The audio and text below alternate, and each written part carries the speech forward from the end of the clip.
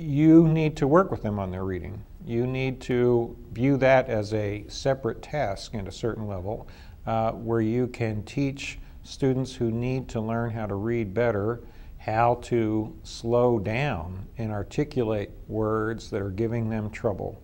Teach them what those words mean in the process, and then you're serving two purposes at the same time. But you should view debate as an opportunity to enhance and improve their vocabulary and to help them read better. And if you break words down, you spell them phonetically, you pronounce them for them, and have them do some pronunciation drills, just pronouncing words that are difficult in sort of a repetitive fashion for a little bit, that's another way you can set up a game. Can you say the word proliferation 10 times fast? Okay, now can you say it 10 times even faster? Can you condense that and do that same word 15 times in the same amount of time? Sort of, again, turning it into a game. But you do that over a period of time as you build up their confidence. You don't just throw them into the water. It's, you know, it's not like swimming. You don't want to risk drowning them in their words. If you have students that are behind grade level in reading, some of the speaking drills can be embarrassing to the student. If you're using whatever they're going to be reading in the speaking drill is something that's not been pre-screened to make sure it's at their level. The first introduction to speed drills is done as a large group. So it's easy for those students to blend in with everyone else. And you'd be surprised, but they usually, I mean, from what I can tell, students try as hard as they can in those large groups. The second thing that we do is after introducing speed drills is we'll do a speed competition where students who feel like they can read really quickly will come and participate in the competition.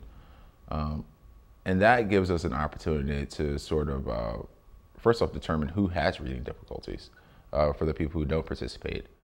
You try to work with them quietly, privately, in a way that doesn't necessarily draw attention to the fact they're having reading trouble. So many people are embarrassed by having reading trouble, which is a far more common problem than they even realize. And so being able to put them in a situation where they don't feel threatened is the best thing to do.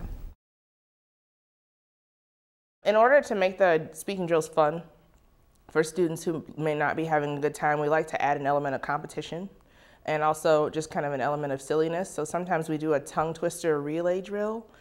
So we give each kid a list of tongue twisters and we put them side by side against the other people that are in their lab environment, and we have them do a race to see which line or which team can complete the list of tongue twisters the fastest. And so the competitive aspect, I think, really gets the kids interested and really motivates them. And you can find that that transfers into reading the actual debate evidence later. Sometimes some of them enjoy reading fast. It's sort of a challenge to them, and you create sort of a competitive game where you have two students compete to read the same exact material at the same rate. That's a way of making it a game and more fun for them. So you can use some of them in a gaming way. And finally, sort of selling them on the idea of what they are trying to do. And sometimes what I just articulated about comparing it to athletics is very, very comparable. That if you are trying to train an athlete, it starts to make sense, and you are trying to train your muscles to use them a different way than you're used to using them. Become aware of their existence, because we don't think about our mouths as muscles. Then they start understanding why, and that's a big part, is convincing them why. But trying to make it as fun as possible is the most important thing for this age. I think that coaches should absolutely do the speaking drills with their students. I think there are a few benefits to that. First, I think it motivates the students to do it because you're doing it, and you kind of get to suffer with them. Speaking drills are a bit hard and they're tiring, so I think they like the fact that you're doing it as well.